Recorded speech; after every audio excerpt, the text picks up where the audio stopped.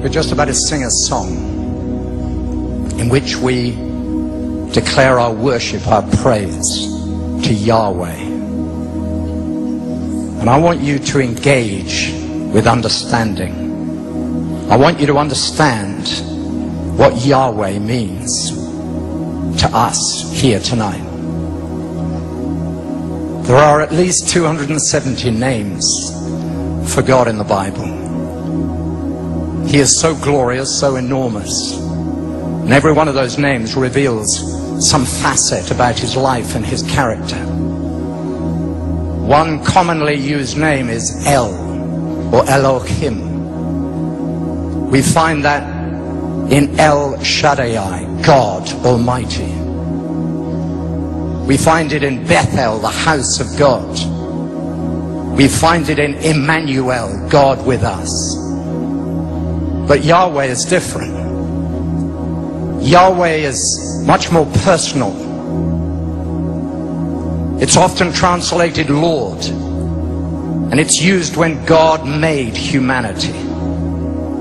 It's used when Abraham climbed Mount Moriah, the place where eventually the temple was built and the area in which our Lord Jesus Christ died. It was used as he set up the mountain in order to worship God. The first time worship is used, the word worship. And God provides a sacrifice and reveals himself as Yahweh. We often think of it as Jehovah. That is the Latin name for Yahweh. We find it in words like hallelujah, which means to celebrate God, our Lord. But the revelation reaches its culmination in Exodus chapter 3, when God reveals himself to his people. And he says, I am that I am. He is the eternal, self-existing one. I will be what I will be. He was declaring his covenant and his reality to his people. He says in Exodus chapter 6, he says, up until this moment, you have not really understood. I revealed myself to Abraham, Isaac, and Jacob as God Almighty, El Shaddai.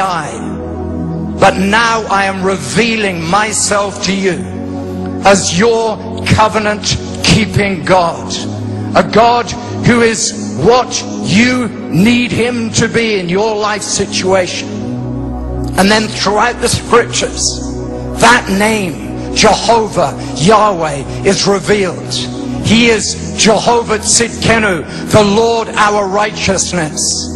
He is Jehovah Mekadesh, the Lord our holiness. Jehovah Shalom, the Lord our peace. Jehovah Ra, the Lord our shepherd. Jehovah Shammah, the Lord who is there.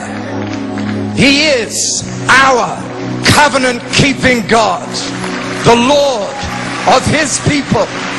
He is Jehovah Jireh, the Lord our provider. And then Jesus Christ comes to earth. The name Jesus means Savior. The name Christ means Anointed One. He was the Messiah for whom the world waited. But he wasn't just Jesus Christ. He was the Lord Jesus Christ. And in John chapter 8, when they were asking him where he had come from, he said this: before Abraham was, I am.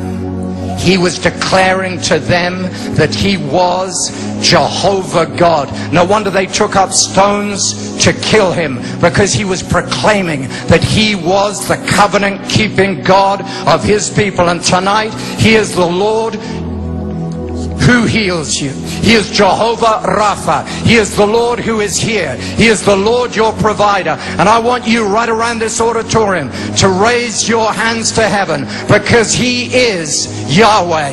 He is here. He is the Lord Jesus Christ, and He wants to reveal Himself to you as your Lord, as your champion, as your shepherd. Let's raise our voice and raise our hands and worship Him.